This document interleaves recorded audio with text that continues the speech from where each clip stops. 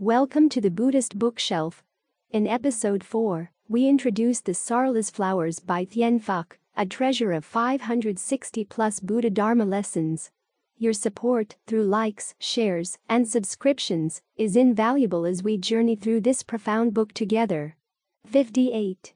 8 kinds of sufferings. Human beings have countless sufferings.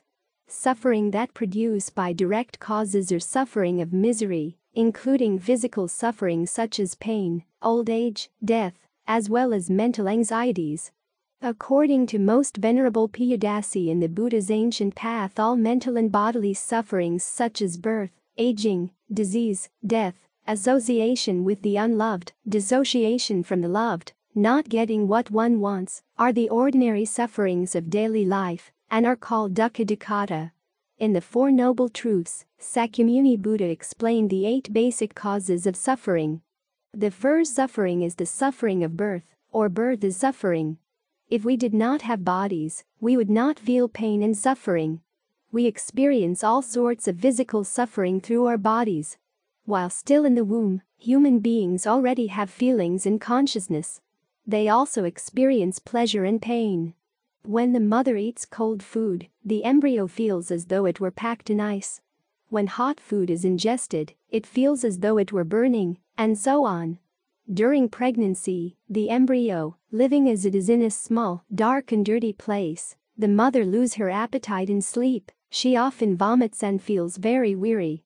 At birth, she suffers from hemorrhage or her life may be in danger in some difficult cases.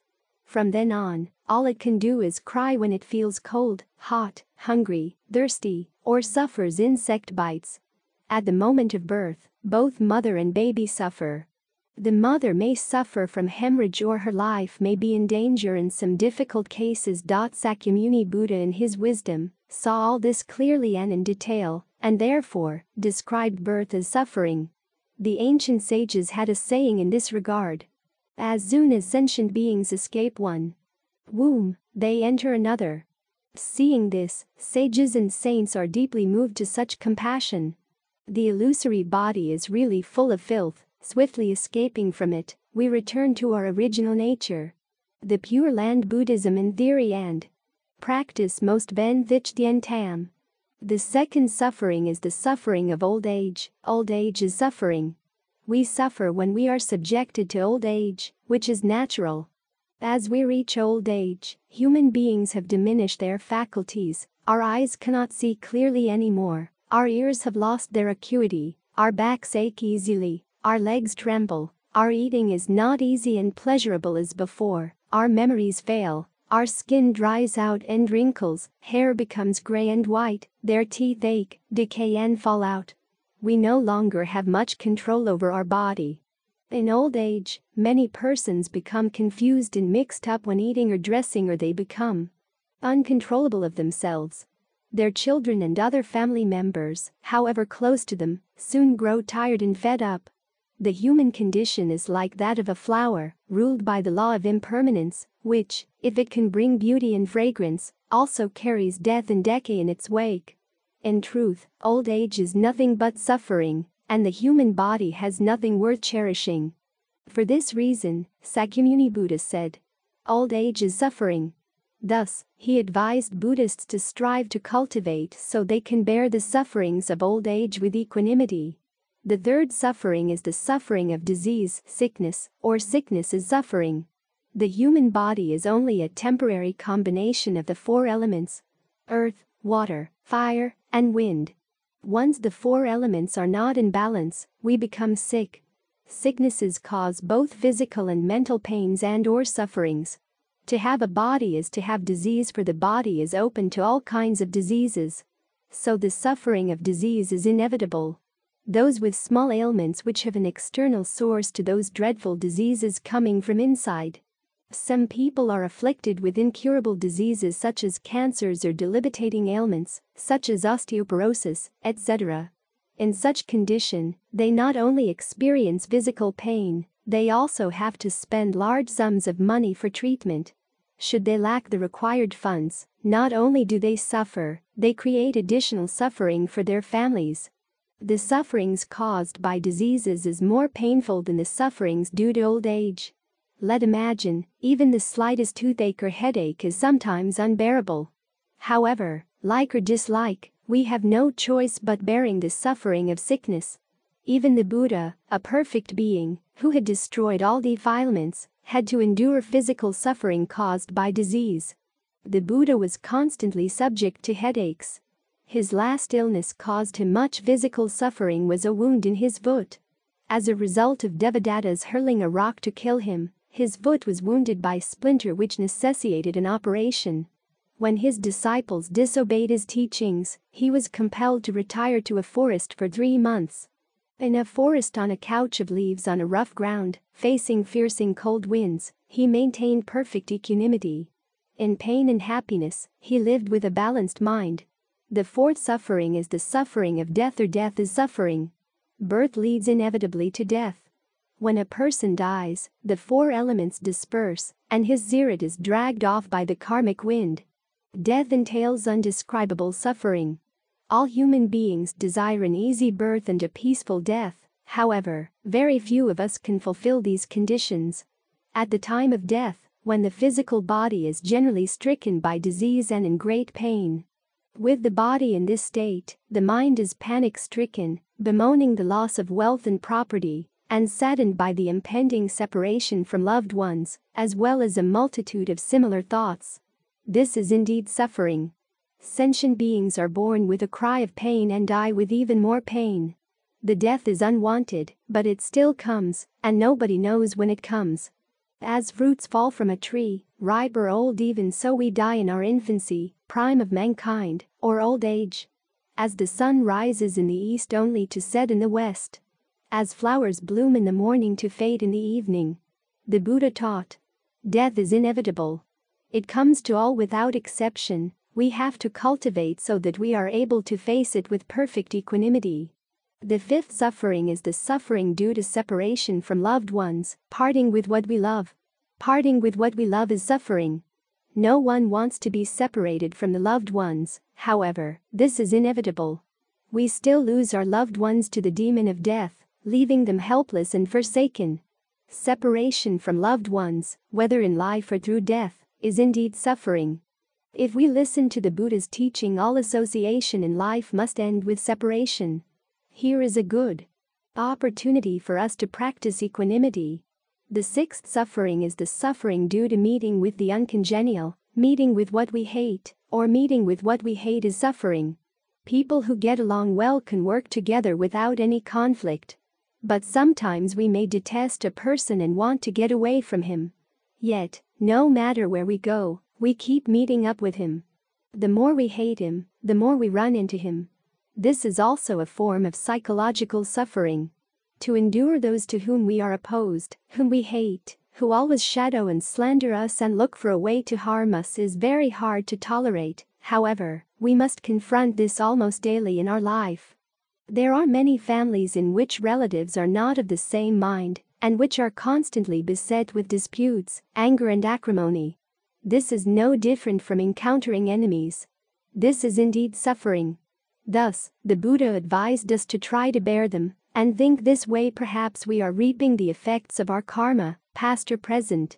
We should try to accommodate ourselves to the new situation or try to overcome the obstacles by some other means. The seventh suffering is the suffering due to unfulfilled wishes, unattained aims. The suffering of not obtaining what we want. If we seek something, we are greedy for it. If we cannot obtain what we want, we will experience all afflictions and sufferings. That is a kind of psychological suffering. Whether we desire fame, profit, wealth, or sex, if we cannot obtain it, we suffer. Unable to obtain what we wish is suffering. Our greed is like a container without the bottom. We have so many desires and hopes in our lives. When we want something and are able to get it, this does not often lead to happiness either, because it is not long before we feel bored with that thing, lose interest in it, and begin to want something else. In short, we never feel satisfied with what we have at the very moment. The poor hope to be rich, the rich hope to be richer, the ugly desire for beauty, the beauty desire for beautier, The childless pray for a son or daughter. Such wishes and hopes are innumerable that no way we can fulfill them. Even if we do obtain what we want, we will not feel happy. Before obtaining it, we are anxious to get it. Once we have got it, we constantly worry about losing it. Our mind is never peaceful or happy. We always feel uneasy. Thus, either obtaining what we wish or not obtaining what we wish is a source of suffering. When we want something but are unable to get it, we feel frustrated. When we expect someone to live or to work up to our expectation and they do not, we feel disappointed. When we want others like us and they don't, we feel hurt. The eighth suffering is the suffering due to the raging aggregates, all the ills of the five skandhas. The five skandhas are forms, feeling, thinking, formations, and consciousness. It is very difficult for us to overcome them.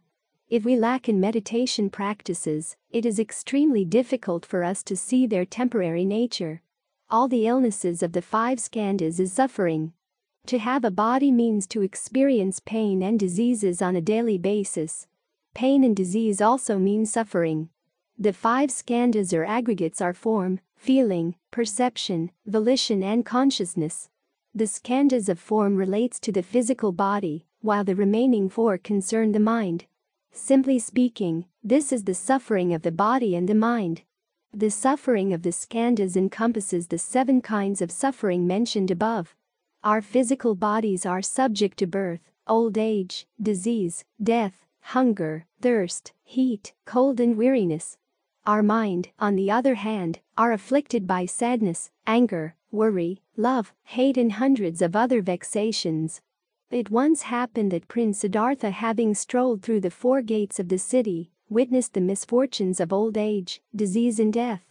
Endowed with profound wisdom, he was touched by the suffering of human condition and left the royal palace to find the way of liberation. The end of sufferings and affliction is the most important goal of Buddhism. However, this cannot be done through studying, but one must practice with your personal experiences. When we speak of the end of sufferings and afflictions in Buddhism, we mean the end of sufferings and afflictions in this very life, not waiting until a remote life. Sincere Buddhists should always remember that nirvana in Buddhism is simply a place where there are no sufferings and afflictions. So if we can cultivate ourselves to eliminate sufferings and afflictions, we reach what we call nirvana in this very life. To end sufferings and afflictions, selfish desire must be removed. Just as a fire dies when no fuel is added, so unhappiness will end when the fuel of selfish desire is removed. When selfish desire is completely removed, our mind will be in a state of perfect peace. We shall be happy always. Buddhists call the state in which all suffering is ended nirvana. It is an everlasting state of great joy and peace. It is the greatest happiness in life. The Eightfold Path to the cessation of dukkha and afflictions, enumerated in the Fourth Noble Truth, is the Buddha's prescription for the suffering experienced by all beings. It is commonly broken down into 3 components: morality, concentration and wisdom. Another approach identifies a path beginning with charity, the virtue of giving. Charity or generosity underlines morality or precept, which in turn enables a person to venture into higher aspirations. Morality, concentration and wisdom are the core of Buddhist spiritual training and are inseparably linked. They are not merely appendages to each other like petals of a flower, but are intertwined like salt in great ocean, to invoke a famous Buddhist simile. 59. Leakage. General meanings of leaking is an opening on the roof allows rainwater to descend through it. In Buddhism, leakage means afflictions. Whatever is in the stream of births and deaths. Conditioned merits and virtues lead to rebirth within samsara. According to the Mahayana Buddhism, asrava has the following meanings: taint, corruption, mania, infatuation, addiction to alcohol or drugs, defilement, and so on. Leaking, asrava, is something which oozes or flows out of the mind and spoils the upward career of the Buddhist life. To get rid of asrava is the aim of our cultivation. In the contrary, anasrava is a state free from these impurities. Leaking is also anything which serves to divert beings away from inherent Buddha nature. Outflows are so called because they are turning of energy and attention outward rather than inward. According to the Visuddhimagga, the path of purification, cankers, a term for greed for sense desire, greed for becoming, wrong view, and ignorance, because of the exiting of these defilements from unguarded sense doors like water from cracks in a pot in the sense of constant trickling, or because of their producing this suffering of the round of rebirths. First, the floods are so called in the sense of sweeping away into the ocean of becoming, and in the sense of being hard to cross. Second, the bonds are so called because they do not allow disengagement from an object and disengagement from suffering. Both floods and bonds are terms for the cankers already mentioned. According to Buddhism, leakage is the conditioned Dharma which produces afflictions, passions and delusions. Whatever is in the stream of births and deaths. Even conditioned merits and virtues lead to rebirth within samsara. There are many kinds of outflows. Anger is an outflow, so are greed and ignorance. Outflows are the root of birth and death, and the reason for us not to end the cycle of birth and death is that we still have outflows. Besides, in Buddhism there are other definitions that are related to leaking. Leaking in precepts means to make a leak in the commandments, i.e. break them. Karma of ordinary. Rebirth means the deeds of the sinner in the stream of transmigration, which produces his karma. Ending of leakage means the end of the passions or the exhaustion of the stream of transmigration. The assurance of ending of leakage means the assurance or realization that the stream of transmigration is ended and nirvana attained. The realization of ending of leakage means the realization that the stream of transmigration is ended. Another word, nirvana, insight into present mortal sufferings, so as to overcome all passions or temptations, or the deliverance of mind from passions.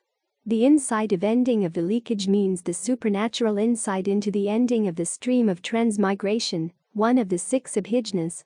The wisdom of ending of the leakage means the wisdom of the erudite, all passions and afflictions ended. Ending of leakage bhikkhu means the monk who has ended the stream of transmigration, or the erudite.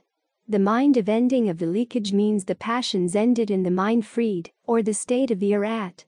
The confidence of ending of the leakage means absolute confidence of Buddha that transmigration would cease forever. There are 2 basic aspects of illusion. The first illusion is the illusion connected with views. These are perplexities or illusions, and temptations arise from false views or theories. The second illusion is the illusion connected with thoughts. These illusions arise through contact with the world or by habit, such as desire, anger, infatuation, etc. Besides, there are also illusion connected with principles and illusion arising in practice. According to the Thien Phuc sect, there are 3 delusions. The first illusion is connected with thoughts. Things seen and thought illusions from imperfect perception, with temptation to love, hate, etc. To be rid of these false views and temptations, one must cultivate and observe moral precepts. The second illusion is the illusion connected with affliction. Illusion and temptation through the immense variety of duties in saving others. The third illusion is the illusion connected with ignorance. Illusions and temptations that arise from failure philosophically to understand things in their reality. Illusion arising from primal ignorance which covers and hinders the truth. In the differentiated teaching, this illusion is overcome by the bodhisattva from the first stage. In the perfect teaching, it is overcome by the bodhisattva in the first resting place. According to the Hinayana Buddhism, there are 3 groups of delusions. The first illusion is the illusion connected with desires, kamasavapi, intoxicant of worldly desires or sensual pleasures. The second illusion is the illusion connected with existence, bhavasavapi, the love of existence in one of the conditioned realms. The third illusion is the illusion connected with ignorance, avijjasavapi, the defilements of ignorance in mind. Besides, some considers the fourth delusion, the corruption of views. According to the connected discourses of the Buddha, chapter Asanavago, searches, there are 3 affluences or taints that feed the stream of mortality or transmigration. The first illusion is the illusion connected with desires, or the taint of sensuality. The second illusion is the illusion connected with material or phenomenal existence, or the taint of existence.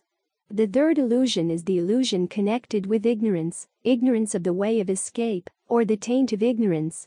For these reasons, from the moment to moment enlightening beings enter absorption and extinction and exhaust all contamination, yet they do not experience ultimate reality, and do not end roots of goodness with contamination, though they know all things are free from contamination, yet they know the end and extinction of contaminations. Though they know the principles of Buddhas are identical to the things of the world, and the things of the world are identical to the principles of Buddhas, yet they do not form notions of worldly things within the principles of Buddhas, and do not form notions of principles of Buddhas in the things of the world. All things enter the realm of reality because there is nothing entered. They know all things are non-dual because there is no change. According to Bhikkhu Bodhi and Abhidhamma, there are 63 entities. There are 4 taints of the unwholesome: the taint of sensual desire, the taint of attachment to existence, the taint of wrong views, and the taint of ignorance. There are 4 floods: the flood of sensual desire, the flood of attachment to existence, the flood of wrong views, and the flood of ignorance. 4 bonds: the bond of sensual desire, the bond of attachment to existence, the bond of wrong views, and the bond of ignorance.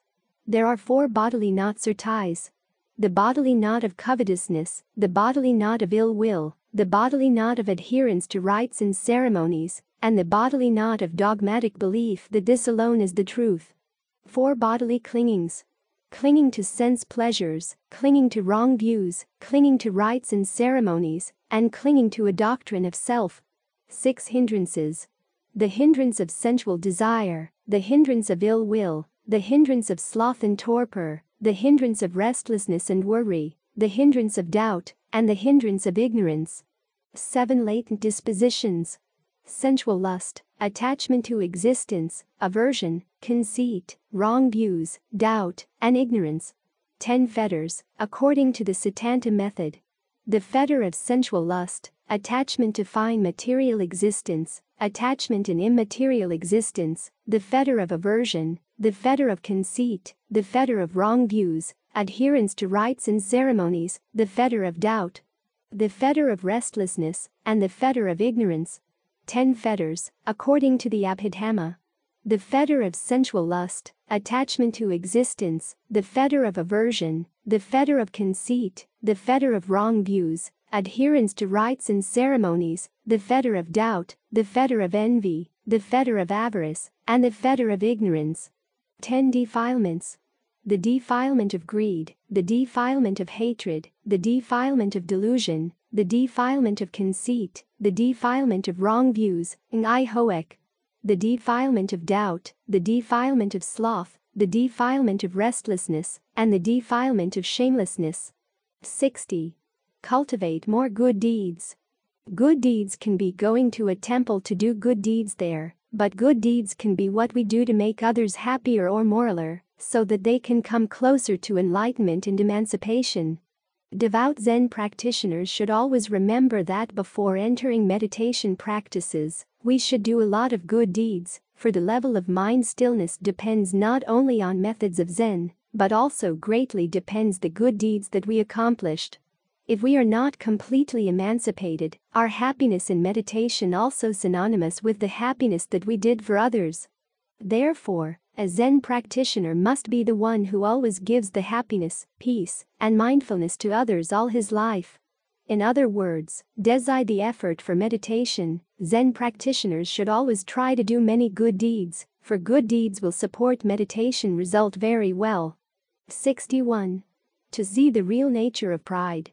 Pride is the inflated opinion of ourselves and can manifest in relation to some good or bad object. When we look down from a high mountain, everyone below seems to have shrunken in size. When we hold ourselves to be superior to others and have an inflated opinion of ourselves, we take on a superior aspect.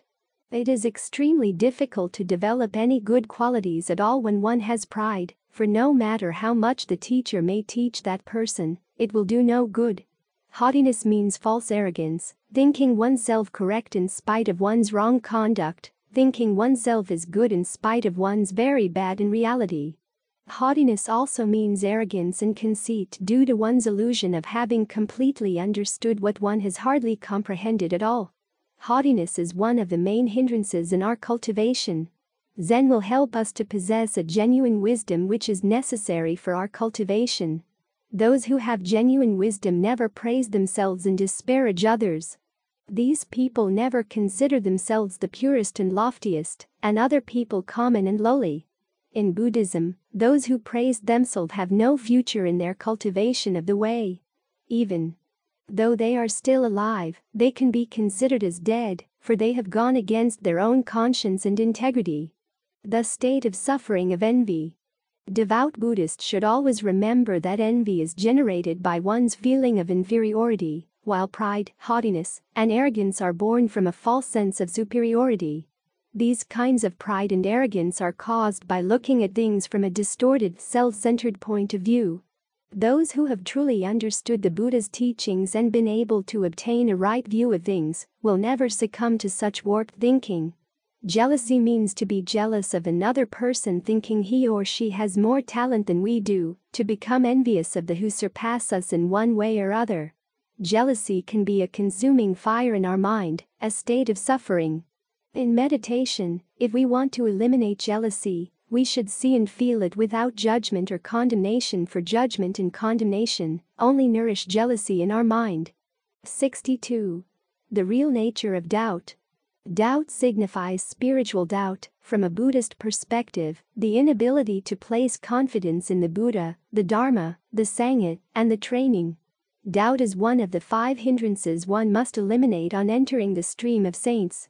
In fact, one who suffers from perplexity is really suffering from a dire disease, and unless he sheds his doubts, he will continue to worry over and suffer from this illness. As long as man is subject to this mental itch, this sitting on the fence, he will continue to take a skeptical view of things, which is most detrimental to mental ability to decide anything definitely. It also includes doubt with regard to the possibility of attaining the jhanas. However, doubting is natural. Everyone starts with doubts. We can learn a great deal from them. What is important is that we do not identify with our doubts. That is, do not get caught up in them, letting our mind spin in endless circles. Instead, watch the whole process of doubting, of wondering. See who it is that doubts. See how doubts come and go. Then we will no longer be victimized by our doubts. We will step outside of them, and our mind will be quiet. We can see how all things come and go. Let go of our doubts and simply watch. This is how to end doubting. 63.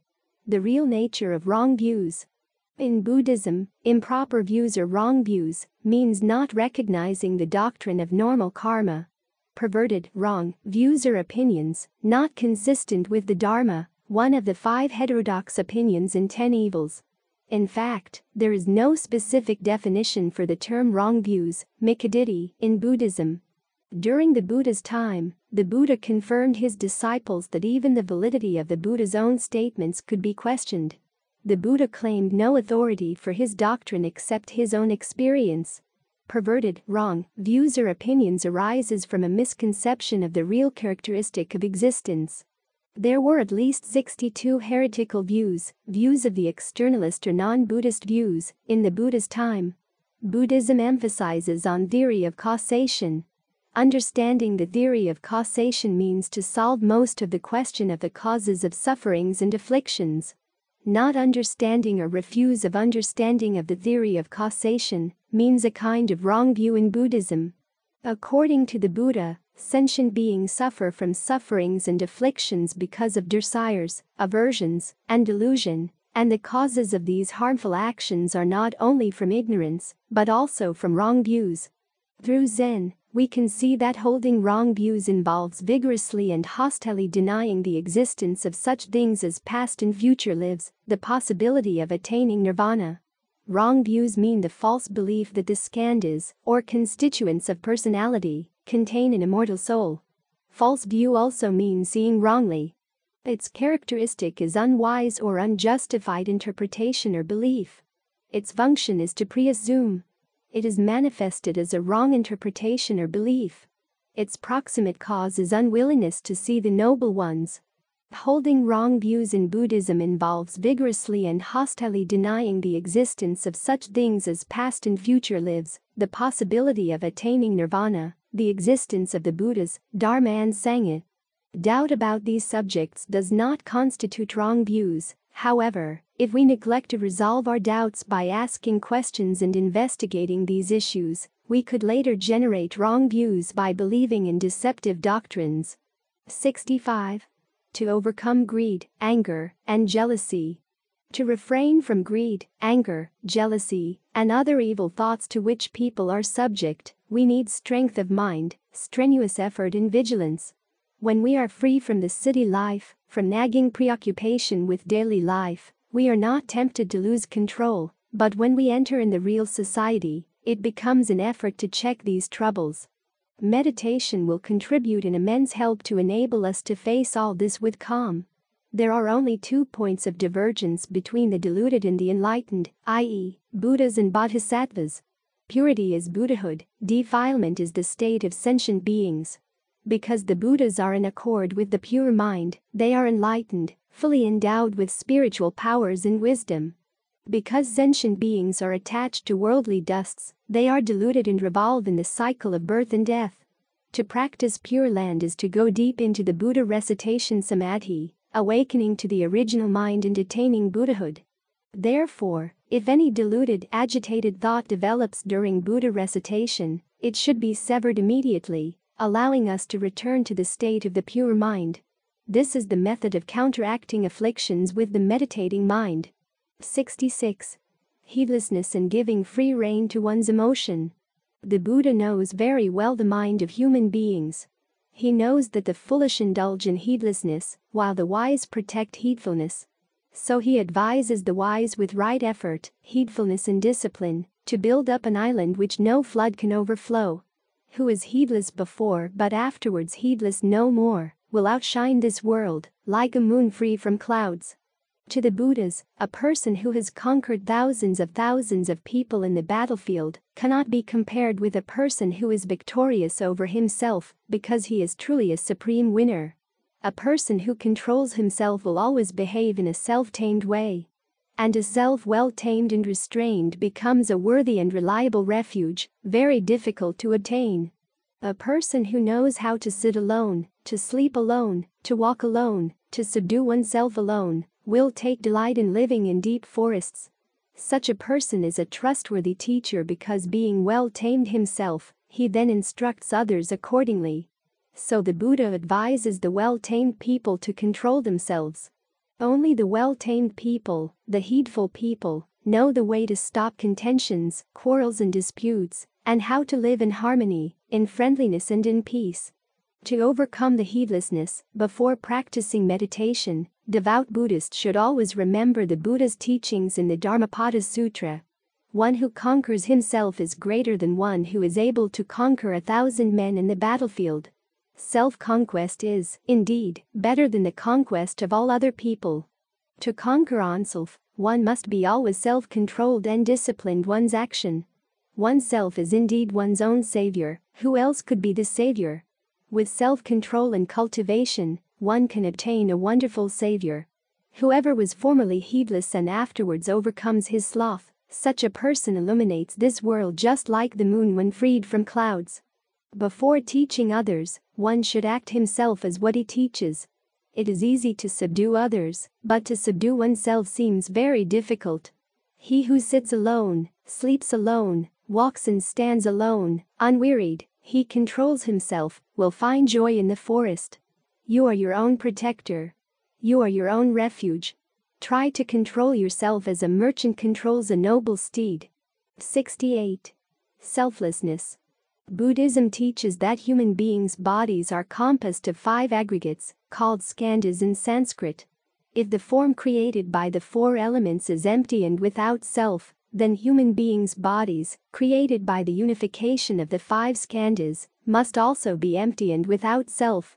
Human beings' bodies are involved in a transformation process from second to second, minute to minute, continually experiencing impermanence in each moment. By looking very deeply into the 5 skandhas, we can experience the selfless nature of our bodies, our passage through birth and death, and emptiness, thereby destroying the illusion that our bodies are permanent. In Buddhism, no self is the most important subject for meditation. By meditating no self, we can break through the barrier between self and other. When we no longer are separate from the universe, a completely harmonious existence with the universe is created. We see that all other human beings exist in us, and that we exist in all other human beings. We see that the past and the future are contained in the present moment, and we can penetrate and be completely liberated from the cycle of birth and death. Anatman in Sanskrit means the impersonality, insubstantiality, or not self. The doctrine of no self has two main characteristics: selflessness of things, dharma-naratmya, and selflessness of person, pujjala-naratmya. Sometimes, the teaching of not self causes confusion and misunderstanding. Anytime we speak, we do say I am speaking or I am talking, etc. How can we deny the reality of that I? Sincere Buddhists should always remember that the Buddha never asked us to reject the use of the name or term I. The Buddha himself still used a word tathagata to refer to himself. No matter what is the meaning of the word, it is still a word or a name. When the Buddha taught about not self, he stressed on the rejection of the idea that this name or term I stands for a substantial, permanent and changeless reality. The Buddha said that the five aggregates, form, feeling, perception, volition and consciousness, were not the self, and that the self was not to be found in them. The Buddha's rejection of the self is a rejection of the belief in a real, independent, permanent entity that is represented by the name or term I. For such a permanent entity would have to be independent, permanent, immutable and impervious to change, but such a permanent entity and/or such a self is nowhere to be found. When Sakyamuni Buddha put forth the notion of no self, he upsets many concepts about life in the universe. He blasted our most firm and widespread conviction, that of a permanent self. Those who understand not self know that its function is to overthrow self, not to replace it with a new concept of reality. The notion of not self is a method, not a goal. If it becomes a concept, it must be destroyed along with all other concepts. Zen practitioners should always remember about the no self of body-mind environment. No self means that there is no self, no permanent nature per se, and that we are not true masters of ourselves. This point, too, is divided into the no-self body, the no-self mind, and the no-self environment. The no-self body means that this body is illusory, not its own master. It cannot be kept eternally young or prevented from decaying and dying. Even gods and immortals can only postpone death for a certain period of time. The no-self of mind refers to the deluded mind of sentient beings, which has no permanent nature. For example, the mind of greed, thoughts of sadness, anger, love, and happiness suddenly arise and then disappear. There is nothing real. No self of environment means that our surroundings are illusory, passive and subject to birth and decay. Cities and towns are in time replaced by abandoned mounds. Mulberry fields soon give way to the open seas. Every single thing changes and fluctuates by the second. One landscape disappears, and another takes its place. The Buddha used the following analysis to prove that the self is nowhere to be found either in the body or the mind. The body is not the self, for if the body were the self would be impermanent, would be subject to change, decay, destruction, and death. Hence the body cannot be the self. The self does not possess the body, in the sense that I possess a car or a television, because the self cannot control the body. The body falls ill, gets tired and old against our wishes. The body has an appearance, which often does not agree with our wishes. Hence in no way does the self possess the body. The self does not exist in the body.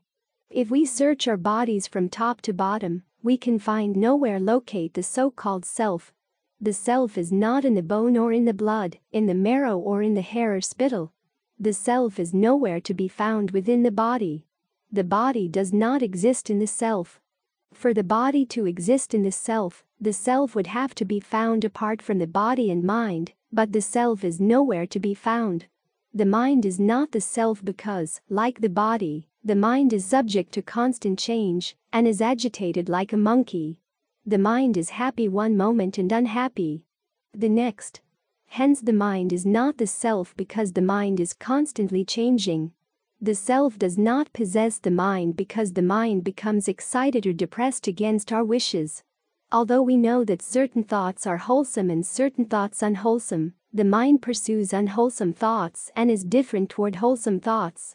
Hence the self does not possess the mind because the mind acts independently of the self. The self does not exist in the mind. No matter how carefully we search the contents of our minds, no matter how we search our feelings, ideas, and inclinations, we can nowhere find the self in the mind in the mental states. The mind does not exist in the self because again the self would have to exist apart from the mind and body, but such a self is nowhere to be found. We should reject the idea of a self for two reasons. 1. As long as we still cling to the self, we will always have to defend ourselves, our property, our prestige, opinions, and even our words. But once we give up the belief in an independent and permanent self, we will be able to live with everyone in peace and pleasure. 2. The Buddha taught, understanding not self is a key to great enlightenment, for the belief in a self is synonymous with ignorance, and ignorance is the most basic of the three afflictions, greed, anger, and stupidity. Once we identify, imagine, or conceive ourselves as an entity, we immediately create a schism, a separation between ourselves and the people and things around us. Once we have this conception of self, we respond to the people and things around us with either attachment or aversion. That's the real danger of the belief of a self. Thus, the rejection of the self is not only the key of the end of sufferings and afflictions, but it is also a key to the entrance of the great enlightenment. Zen practitioners should contemplate no self in every step. Zen practitioners can comprehend these three characteristics by observing closely the mere lifting of the foot and the awareness of the lifting of the foot. By paying close attention to the movements, we see things arising and disappearing, and consequently we see for ourselves the impermanent, unsatisfactory, and non-self nature of all conditioned phenomena. 69. The selflessness impermanence of all things. To understand thoroughly the impermanence of all things, Zen practitioners should contemplate that all things in this world, including human life, mountains, rivers, and political systems, are constantly changing from moment to moment. This is called impermanence in each moment. Everything passes through a period of birth, maturity, transformation, and destruction. This destruction is called impermanence in each cycle. To see the impermanent nature of all things, we must examine this closely. Doing so will prevent us from being imprisoned by the things of this world. Buddhism teaches that human beings' bodies are composed of 5 aggregates, called skandhas in Sanskrit. If the form created by the 4 elements is empty and without self, then human beings' bodies, created by the unification of the 5 skandhas, must also be empty and without self.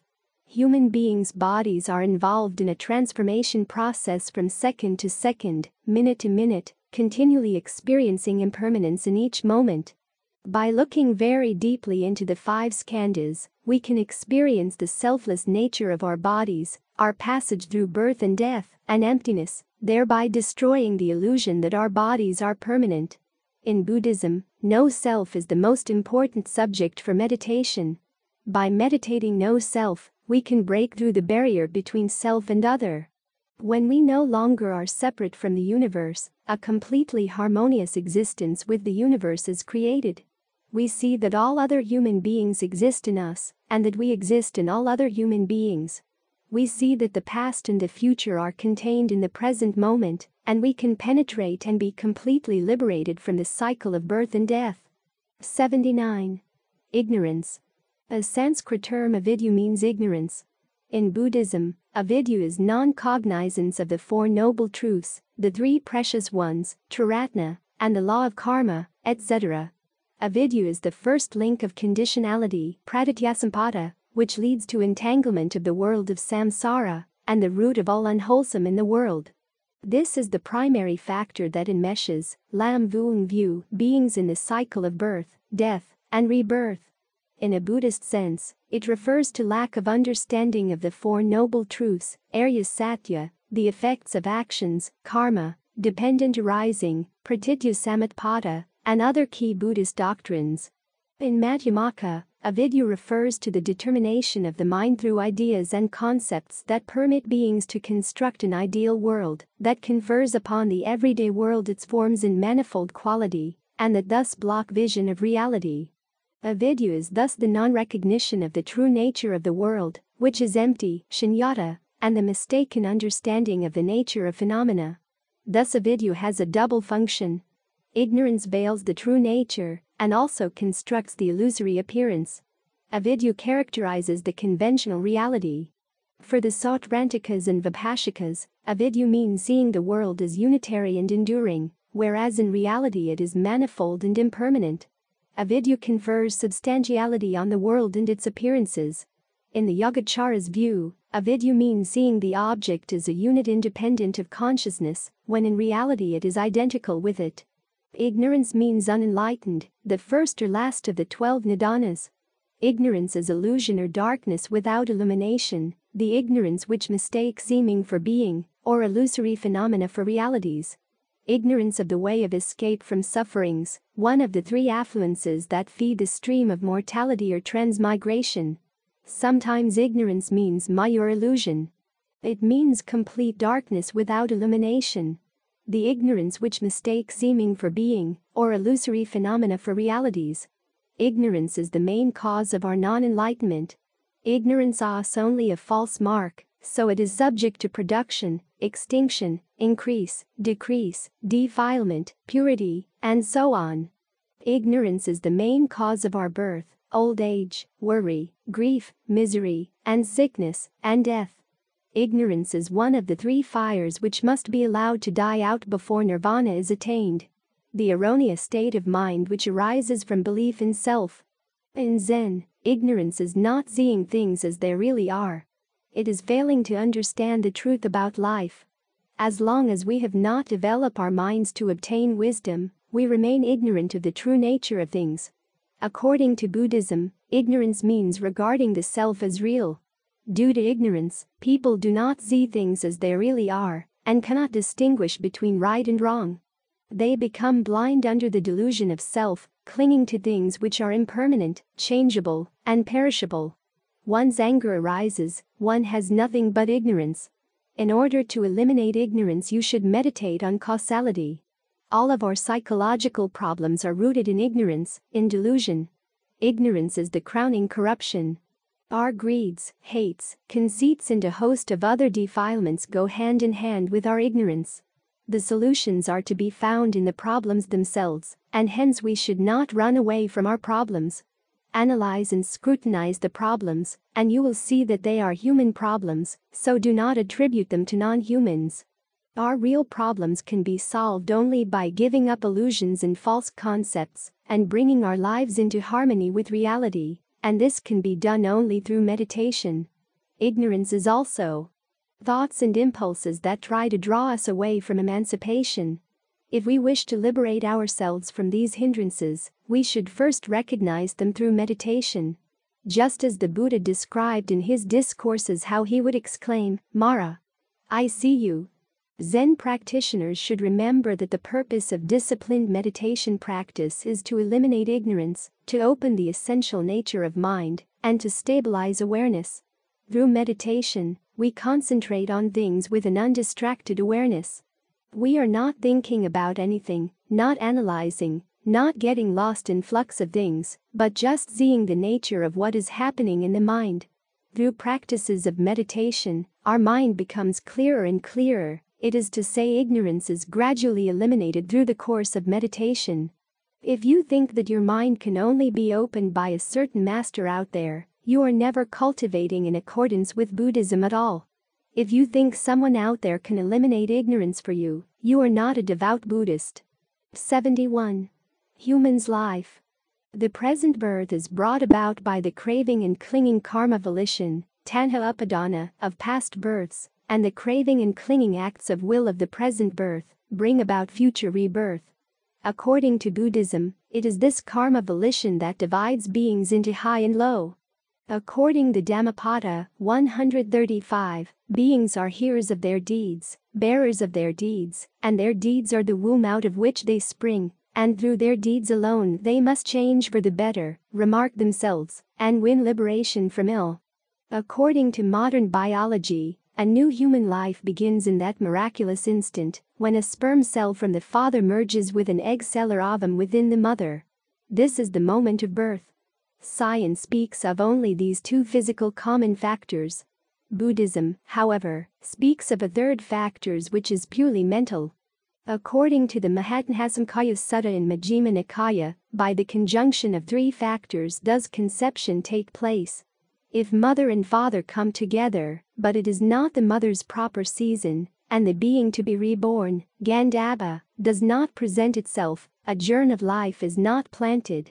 If the parents come together, and it is the mother's proper season, but the being to be reborn is not present, then there is no conception. If the mother and father come together, and it is the mother's proper season and the being to be reborn is also present, then a germ of life is planted there. The third factor is simply a term for the rebirth consciousness, Padasandhivanana. It should be clearly understood that this rebirth consciousness is not a self or a soul or an ego entity that experiences the fruits of good and evil deeds. Consciousness is also generated by conditions. Apart from condition there is no arising of consciousness. According to Most Venerable Piyudasi in the Buddha's ancient path, life according to Buddhism is suffering. Suffering dominates all life. It is the fundamental problem of life. The world is suffering and afflicted, no being is free from this bond of misery, and this is a universal truth that no sensible man who sees things in their proper perspective can deny. The recognition of this universal fact, however, is not totally denial of pleasure or happiness. The Buddha, the Lord over suffering, never denied happiness in life when he spoke of the universality of suffering.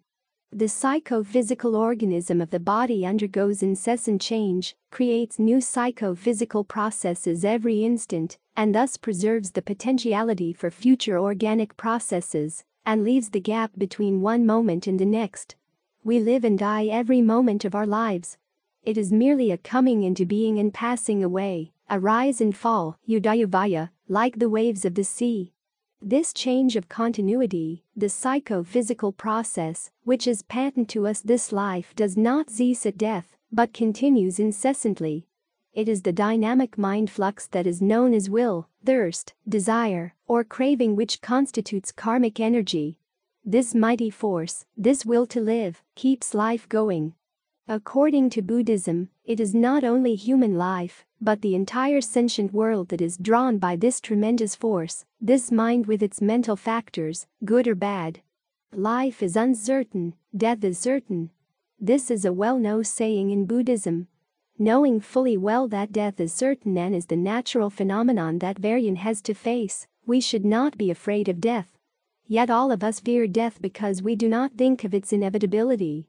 We like to cling to our life and body and develop too much craving and attachment.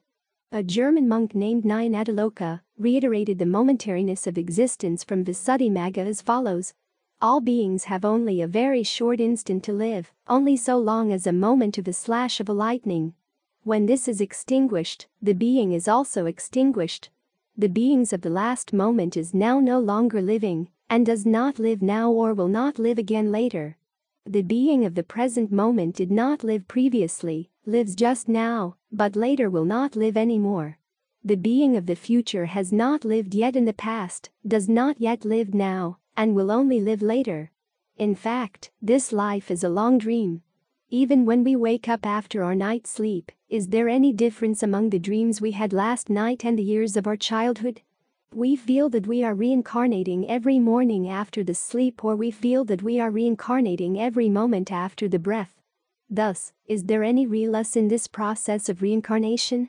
Surely, not at all. As a matter of fact, we have been changing endlessly. And we know we are the thoughts being manifested. That's all. Human beings have both pleasure and suffering, thus it's easy for them to advance in cultivation and to attain Buddhahood. whereas the beings in the Deva realm enjoy all kinds of joy and spend no time for cultivation. Beings in the realms of animals, hungry ghosts and hells are stupid, living in filth and killing one another for food. They are so miserable with all kinds of sufferings that no way they can cultivate. However, of all precious jewels, life is the greatest. If there is life, it is the priceless jewel. Thus, if you are able to maintain your livelihood, someday you will be able to rebuild your life. However, everything in life, if it has form characteristics, then, inevitably, one day it will be destroyed. A human life is the same way. If there is life, there must be death. Even though we say 100 years, it passes by in a flash, like lightning streaking across the sky, like a flower's blossom, like the image of the moon at the bottom of a lake, like a short breath. What is really eternal? Sincere Buddhists should always remember when a person is born, not a single dime is brought along. Therefore, when death arrives, not a word will be taken either. A lifetime of work, putting the body through pain and torture in order to accumulate wealth and possessions. In the end, everything is worthless and futile in the midst of birth, old age, sickness, and death. After death, all possessions are given to others in a most senseless and pitiful manner. At such time, there are not even a few good merits for the soul to rely and lean on for the next life. Therefore, such an individual will be condemned into the three evil paths immediately. Ancient sages taught. A steel tree of 1,000 years once again blossom, such a thing is still not bewildering, but once a human body has been lost, 10,000 reincarnations may not return. Sincere Buddhists should always remember what the Buddha taught. It is difficult to be reborn as a human being. It is difficult to encounter, meet or learn the Buddha Dharma. Now we have been reborn as a human being and encountered the Buddha Dharma. If we let the time passes by in vain, we waste our scarce lifespan. According to the Sutra in 42 sections, Chapter 38, the Buddha asked his Sramana, "How long is the human lifespan?" He replied, "A few days." The Buddha said, "You have not yet understood the way." The Buddha asked another Sramana, "How long is the human lifespan?" The other replied, "The space of a meal." The Buddha said, "You still have not yet understood the way." The Buddha then asked another Sramana, "How long is the human lifespan?" The last one replied, "The length of a single breath." The Buddha said, "Excellent. You understand the way." The Buddha taught on many occasions. Human life is only as long as one breath, for breathing out, exhaling, without breathing, inhaling, means we have already died and stepped over into a new lifetime. In fact, our lives are like the breath, or like the growing and falling leaves. In the old days, at temples, the novices always must sweep falling leaves together on the open grounds and walkways of the monasteries. The leaves fall, the novices sweep, and yet, even while the sweeping continues and the near end of a long path is being clear, the novices can look back to the far end they have already swept and see a new scattering of leaves already starting to cover their work. When we can really understand about falling leaves, we can sweep the paths every day and have great happiness in our lives on this changing earth. In the Dharmapada Sutra, the Buddha taught, "It is difficult to obtain birth as a human being. It is difficult to have a life of mortals. It is difficult to hear the correct law. It is even rare to meet the Buddha." Dharmapada 182. "Here I shall live in the rainy season, here in the winter and the summer." These are the words of the fool. He fails to realize the danger of his final destination. Dharmapada 286. "Death descends and carries away that man of drowsy mind greedy for children and cattle, just like flood sweeps away a sleeping village." Dharmapada 287. "Nothing can be saved, nor sons, nor a father, nor even relatives. There is no help from kinsmen can save a man from death." Dharmapada 288. Thus, the Buddha continued to teach. To live 100 years, immoral and uncontrolled, is no better than a single day life of being moral and meditative. Dharmapada 110. To live 100 years without wisdom and control is no better than a single day life of being wise and meditative. Dharmapada 111. To live 100 years, idle and inactive, is no better than a single day life of intense effort. Dharmapada 112. To live 100 years without comprehending how all things rise and pass away, is no better than a single day life of seeing beginning and end of all things. Dharmapada 113. To live 100 years without seeing the immortal state, is no better than a single day life of one who sees the deathless state. Nirvana. Dharmapada 114. To live 100 years without seeing the supreme truth, is no better than a single day life of someone who see the highest law. Dharmapada 115. 72. Modern world. The world today is not what it was half a century ago. Ideas of good and bad are fast changing, attitudes toward moral and immoral conduct are different, and the general outlook on men and things is also very different. We are living in an age of rush and speed. It is tension everywhere. If you stand at the corner of a busy street and scan the faces of the people hurrying feverishly by, you will notice that most of them are restless. They carry with them an atmosphere of stress. They are most pictures of rush and worry. Rarely will you find a picture of calm, content and repose in any of these faces. Such is the modern world.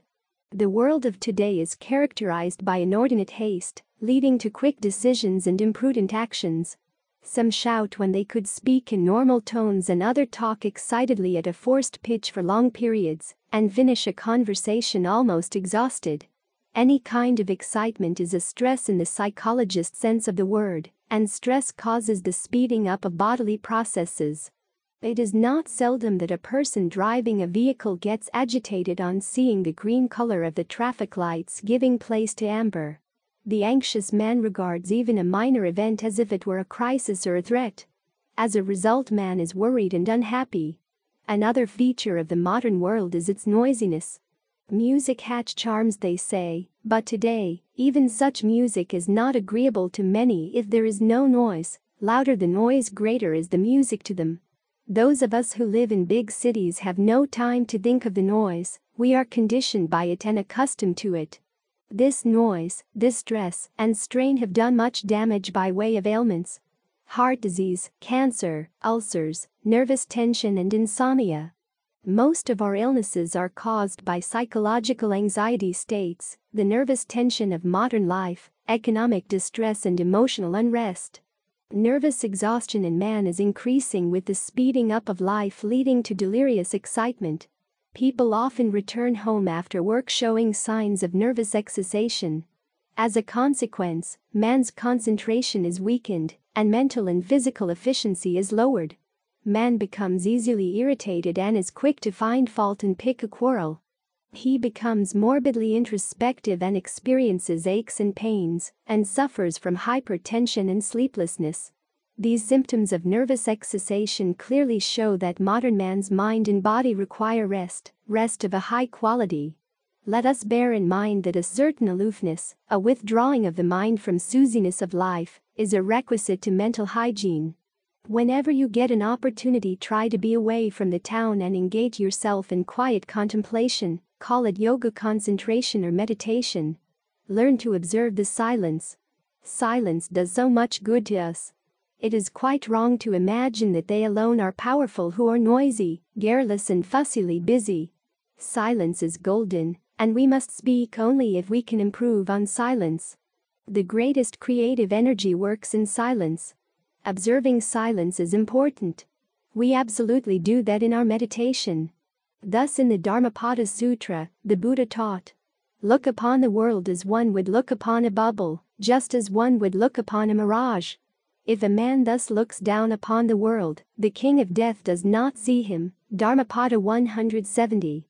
Suppose this world is like a brilliantly ornamented royal chariot. The foolish are immersed in it, but the wise do not attach to it. Dharmapada 171. Whoever was formerly heedless and afterwards overcomes his sloth, such a person illuminates this world just like the moon when freed from clouds. Dharmapada 172. Whoever was formerly heedless and afterwards does good deeds, such a person illuminates this world just like the moon when freed from clouds. Dharmapada 173. This work is so dark that only a few can see it clearly, like birds escape from a net, but very few of them fly up straight. Dharmapada 174. 73. Old age, sickness, death. Prince Siddhartha's perception of the old age, sickness and death happened when he was very young. One day, with the permission from the king, Prince Siddhartha and his attendants set out a tour around the capital city. However, after exiting the east gate not long, he saw a hunchback old man with white hair and bare shoulders. The man was limping along very feebly and looked pitiful, as if he could easily be blown away just by a slight gust of wind. The prince immediately dismounted from the elephant, walked to the old man, and spoke to him in a caring manner. It turned out that the old man was deaf, with not even one tooth in his mouth. He was lonely and unprovided for because his children refused to support him. This aroused the prince's sympathy, who offered to support the old man through his old age, but the old man only asked the prince to help bring back his rejuvenation and longevity instead. Hearing this, the prince was speechless, sighed and instructed his attendants to return to the palace.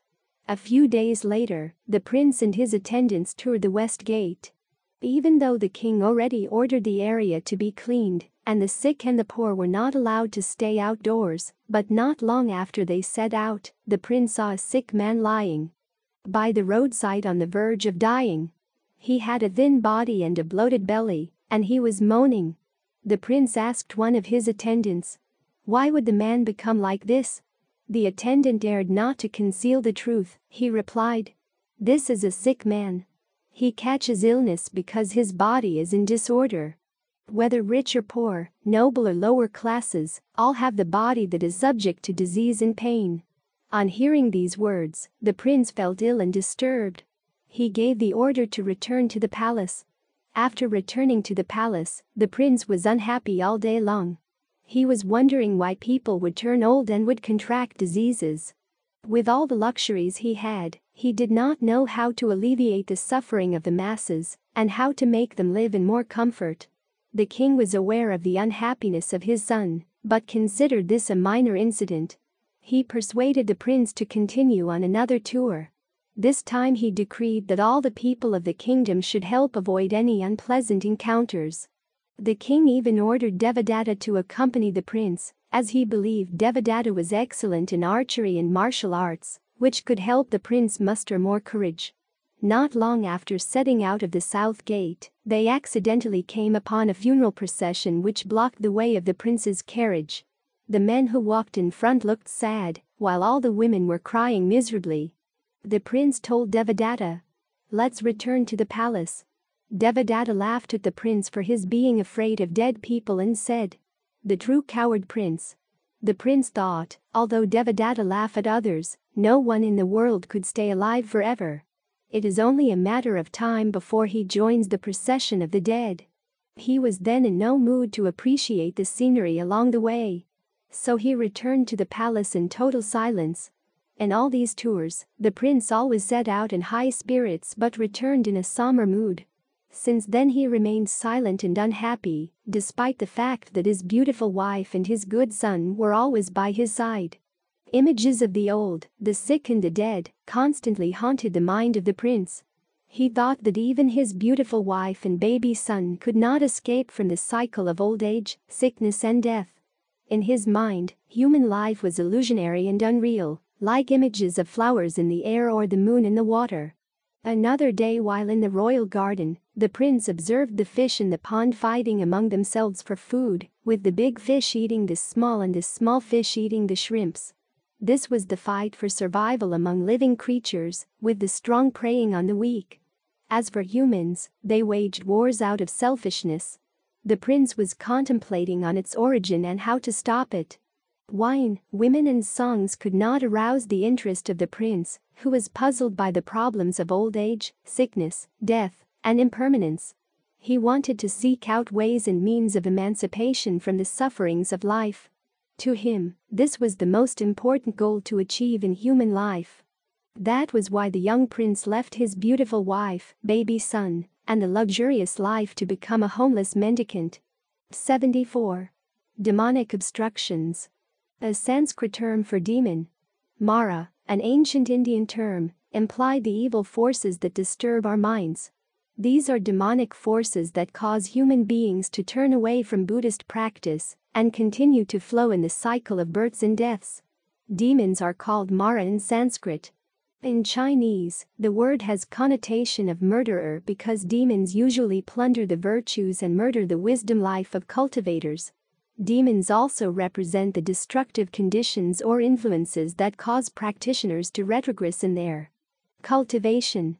Demons can render cultivators insane, making them lose their right thought, develop erroneous views, commit evil karma, and end up sunk in the lower realms. These activities, which develop virtue and wisdom and lead sentient beings to nirvana, are called Buddha work. Those activities which destroy good roots, causing sentient beings to suffer and revolve in the cycle of birth and death, are called demonic actions. The longer the practitioner cultivates, and the higher his level of attainment, the more he discovers how wicked, cunning and powerful the demons are. In Zen, Mara is any delusion or force of distraction. Demons are called Mara in Sanskrit. In Chinese, the word has connotation of murderer because demons usually plunder the virtues and murder the wisdom life of cultivators. Demons also represent the destructive conditions or influences that cause practitioners to retrogress in their cultivation. Demons can render cultivators insane, making them lose their right thought, develop erroneous views, commit evil karma, and end up sunk in the lower realms. These activities, which develop virtue and wisdom and lead sentient beings to nirvana, are called Buddha work. Those activities which destroy good roots, causing sentient beings to suffer and revolve in the cycle of birth and death, are called demonic actions. The longer the practitioner cultivates, and the higher his level of attainment, the more he discovers how wicked, cunning and powerful the demons are. In the Nipada Sutta, the Buddha told Mara, "Sensual pleasures are your first army, discontent your second, your third is hunger and thirst, the fourth is called craving, sloth and torpor are your fifth, the sixth is called fear, your seventh is doubt, conceit, and ingratitude are your eight, the ninth is gain, renown, honor, and whatever fame is falsely received. And whoever both extols himself and disparages others has fallen victim to the 10th. This is your army, Mara, the striking force of darkness. One who is not brave enough cannot conquer it, but having conquered it, one obtains happiness." Demonic obstructions can be internal devil or external devil. Internal devil or the devil in the body, meaning instinctive impulses or wicked ideas that disturb our righteous minds. However, for determined or devout practitioners, such a temptation acts to strengthen their will to seek the way. As a result, the devil in the body will be served to protect the Buddha law. External devil or the devil outside the body, meaning temptation or pressure from the outside. In other words, devil outside the body means the speech and conduct of those who offer temptation, criticism, disturbance, and threats to those who endeavor to practice the Buddha's teachings and spread them. Besides, there are other demonic obstructions such as temper, the god of lust, or sins. All of the above symbolize the passions that overwhelm human beings, as well as everything that hinders the arising of the wholesome roots and progress on the path of salvation and enlightenment. Maras are greed, hatred, ignorance, pride, doubt, wrong views, evil views, and all the other poisons bringing people unhappiness and grief. The temper, the murder, the destruction, or the personification of evil or death in Buddhist mythology. In Buddhism, Mara symbolizes the passions that overwhelm human beings, as well as everything that hinders the arising of the wholesome roots and progress on the path of enlightenment. Mara is the lord of the sixth heaven of the desire realm, and is often depicted with 100 arms, riding on an elephant. According to legend, the Buddha Sakyamuni was attacked by Mara as he was striving for enlightenment. Mara wanted to prevent him from showing men the way that liberates them from suffering. Mara first called up a crowd of demons, but Sakyamuni did not fear them. Then he sent his most beautiful daughter to seduce Sakyamuni, but before the Buddha's eyes, she turned into an ugly hag, whereupon Mara admitted conclusive defeat. One of the three kinds of demons. Celestial demons refers to the type of demon that resides in the sixth heaven, also called the heaven of free enjoyment of others' emanations. This type of demon possesses merits and blessings, and enjoys the highest heavenly bliss in the realm of desire, of which our world is but a small part. They then mistake such happiness and bliss as ultimate, and do not wish anyone to escape their influence. Celestial demons constantly obstruct the Buddha truth and followers. When a practitioner has attained a fairly high level of cultivation, his mind light develops and shines up to the realm of the sixth heaven. It is then discovered by the celestial demons, who seek ways to sabotage his cultivation. Such action can take many forms, threatening or cajoling, or even helping the practitioner attain false samadhi wisdom and spiritual power, with the aim of ultimately deceiving him. These demons take turns watching the practitioner constantly and without interruption, waiting for the opportunity. If the practitioner has a delusive thought, they pounce on him or steer him toward things contrary to the way. The practitioner's entire lifetime of cultivation is then over, for all practical purposes. Demonic obstructiona can be demonic afflictions. These demons represent the afflictions of greed, anger, resentment, delusion, contempt, doubt and wrong views. They also include the demons of the 5 skandhas, the 6 entrances, the 12 sense fields, and the 18 elements. These demons are also called internal as they created by topsy-turvy, delusive states of mind. Therefore, they must be overcome by the bright, enlightened mind. The human mind is easily moved, developing afflictions not only because of personal karma, but also because of the common karma of living in an environment filled, for the most part, with evil beings. Some persons cannot resist the attractions of the 5 dusts, and thus fall into evil ways.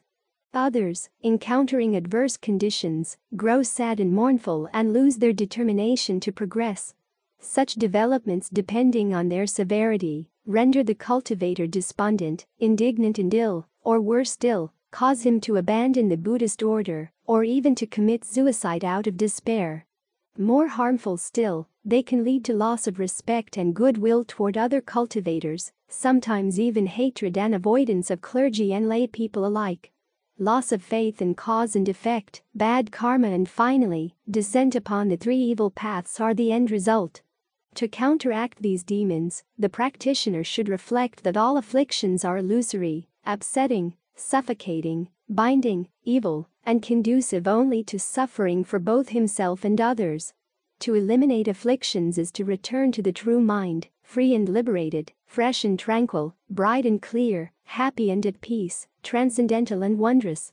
The cultivator should also meditate in the same way on all attachments, from the 5 skandhas to the 18 elements. In the Lotus Sutra, Sakyamuni Buddha said, "You should not be greedy and attached to gross and vile forms, sound, smell, taste, touch and dharmas. If you do, they will burn you up." Manjusri Bodhisattva once asked a female deity, "How do you see the 18 elements?" The deity replied, "They are similar to the Aeonic fire burning up the whole world." These are words of warning, reminding us to eliminate the demons of afflictions. If the demons of afflictions or internal demons are not subdued, they will attract external demons which wreak havoc. The ancient have said, "If inside the door there are mean-spirited people will arrive at the door. If inside the door there are virtuous superior people, noble superior people will arrive at the door." As an example, when thieves try to enter a house through the side door, if the owner calmly scolds them in a loud voice, they will naturally be frightened and leave. If on the other hand, he is terrified and panic-stricken, and begs them to desist, he will unwittingly be inviting them into his house. In the Awakening of Faith, the Patriarch Asvaghosha admonished, "There may be some disciples whose root of merit is not yet mature, whose control of mind is weak, and whose power of application is limited, and yet who are sincere in their purpose to seek enlightenment. These for a time may be beset and bewildered by maras and evil influences, who are seeking to break down their good purpose."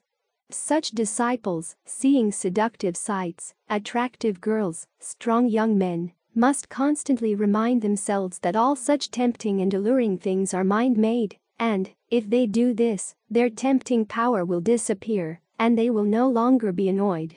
Or, if they have vision of heavenly gods and bodhisattvas and Buddhas surrounded by celestial glories, they should remind themselves that those, too, are mind-made and unreal. Or, if they should be uplifted and excited by listening to mysterious Dharanas, to lectures upon the paramitas, to elucidations of the great principles of the Mahayana, they must remind themselves that these also are emptiness and mind-made, that in their essence, they are nirvana itself. Or, if they should have intimations within that they have attained transcendental powers, recalling past lives, or foreseeing future lives, or reading others' thoughts, or freedom to visit other Buddha lands, or great powers of eloquence, all of these may tempt them to become covetous for worldly power and riches and fame. Or, they may be tempted by extremes of emotion, at times angry, at other times joyous, or at times very kind-hearted and compassionate, at other times the very opposite, or at times alert and purposeful, at other times indolent and stupid, at times full of faith and zealous in their practice, at other times engrossed in other affairs and negligent. All of these will keep them vacillating, at times experiencing a kind of fictitious samadhi, such as the heretics boast of, but not the true samadhi. Or later, when they are quite advanced, they become absorbed in trances for a day, or 2, or even 7, not partaking of any food, but upheld inward food of their spirit, being admired by their friends and feeling very comfortable and proud and complacent, and then later becoming very erratic, sometimes eating little, sometimes greedily, and the expression of their face constantly changing. Because of all such strange manifestations and developments in the course of their practices, disciples should be on their guard to keep the mind under constant control. They should neither grasp after nor become attached to the passing and unsubstantial things of the senses or concepts and moods of the mind. If they do this, they will be able to keep far away from the hindrances of karma. According to the Flower Adornment Sutra, Chapter 38, there are 10 kinds of possession by demons of great enlightening beings. Enlightening beings who can leave these 10 can attain the supreme supportive power of Buddhas. The first possession is laziness. The second possession is narrowness and meanness of aspiration. The third possession is satisfaction with a little practice. The fourth possession is exclusivity. The fifth possession is not making great vows. The sixth possession is liking to be in tranquil extinction and annihilating afflictions, forgetting the bodhi mind. The seventh possession is permanently annihilating birth and death. The eighth possession is giving up the practices of enlightening beings. The ninth possession is not edifying sentient beings. The 10th possession is doubting and repudiating the truth. Zen practitioners should always remember that all circumstances are full of demonic obstructions. Zen practitioners should always remember these 2 types of demon, internal and external. Celestial demons are within the category of external demons, however, we describe them separately to alert the practitioner to the dangerous, subtle havoc they can cause. In addition to the demons of afflictions, external demons and celestial demons described above, Buddhist sutras also mention disease demons and the demons of death. For disease will usually wither the practitioner's efforts, while death in the midst of cultivation can make him retrogress. Thus, disease and death are called demons. In general, they represent obstacles to the way that affect the physical body, but they cannot harm and destroy the bodhi mind, in the true sense of the word demon. Considering the level of cultivation of today's practitioners, they generally face harassment only from demons of afflictions or external demons.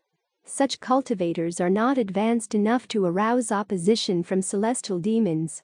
However, should the latter set their minds to destroying someone, that person has little hope of escaping harm, unless his cultivation is exemplary.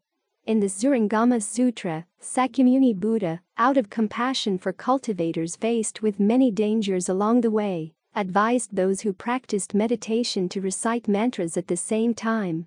This would enable them to rely on the power of the Buddhas to escape harm from demons and achieve correct samadhi. The Patriarch Yin Kuang once said, "At first glance, it would appear that the Surangama Sutra has a different viewpoint from Pure Land. However, upon closer scrutiny, that sutra, in its essence, actually praised and commended the Pure Land school. Why? It is because, if even those who have attained the third level of sagehood can suffer retrogression caused by demons, we can see the crucial importance of Buddha recitation and rebirth in the Pure Land. In the gathering and helping light of the Lord Amitabha Buddha, there is no more danger of demons. Not thoroughly understanding of the Buddhist doctrines is the main reason of demonic obstructions. Most of the time, Zen practitioner does not understand the Dharma and is not skillful at reining in his mind, letting internal demons or afflictions spring up, which, in turn, attract external demons. If he can keep his mind empty and still and recite the Buddha's name, external demons will be powerless and afflictions will gradually disappear. Thus, for the Pure Land practitioner, even if demonic obstacles do appear, they are few in number. Advanced Zen practitioners, on the other hand, face many demonic occurrences because they rely only on their own strength and self-power. A Zen follower should fulfill the following 5 conditions to be successful. If a Zen practitioner does not meet these 5 conditions, he is very easily subject to get harm from demons. He should keep the precepts strictly, his nature and roots should be quick and enlightened, he should have a clear understanding of the Dharma, skillfully distinguishing the correct from the deviant, the true from the false, he should be firm and stable in his determination, he should be guided by a good advisor who has a thorough understanding of the sutras and many years' experience in meditation. This is the end of this video. Thank you for listening. Please continue to support and help this channel grow. As you already know, Buddha emphasized the importance of generosity supporting the spread of the Dharma for spiritual growth. We can cultivate this virtue in our digital age.